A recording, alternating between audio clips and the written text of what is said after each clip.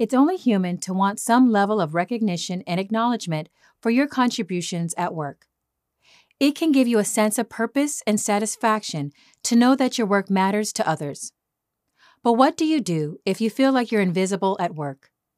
What if no one seems to know who you are or what you do?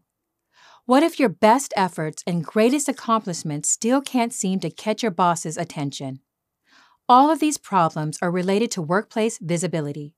So, let's explore what workplace visibility means and why it matters, followed by how to overcome 3 of the top obstacles to getting noticed at work. In short, visibility means being seen, noticed, or recognized by others. It means that people know who you are and what you do. Team members and company leaders are aware of your role and what you contribute. Workplace visibility is more important than you might think. Being visible goes hand in hand with getting recognition and expanding your influence at work.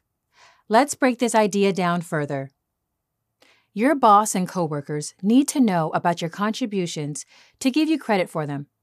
They need to be familiar with your skills to trust and seek them.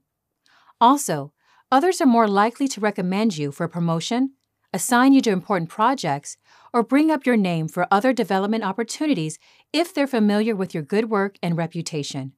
So, what are the biggest obstacles to workplace visibility? And how can you overcome them to increase your visibility? There are 3 main obstacles to workplace visibility. The first is a lack of exposure. Simply put, a lack of exposure means that other team members, departments, and company leaders don't know you. You and your work aren't on their radar. They have no sense of who you are or what you do. To remedy this problem, you need to focus on reaching out and raising awareness. Make an effort to build relationships with other teams and departments, whether that's through introducing yourself, participating in social activities, or volunteering to help others. Also, look for opportunities to take on more visible work and more high-profile roles in company projects, meetings, or events. Be your own publicist. The second obstacle to workplace visibility is a lack of communication and self-advocacy. This problem describes when people know who you are, but they don't necessarily notice your efforts, accomplishments, or contributions. The classic example of this obstacle is the boss who doesn't bat an eye when you've been bending over backward trying to get their attention. The solution is to practice tactful self-promotion. Self-promotion doesn't mean shamelessly bragging or boasting about your talents. It does mean being direct and communicating what you're working on and what you've accomplished. Consider setting up ongoing one-on-one meetings with your boss so that you have a regular space and opportunity to ask for feedback, bring attention to your achievements, and discuss your development. Also, don't be afraid to talk about your progress and wins in public channels. The third and final obstacle to workplace visibility is lackluster work.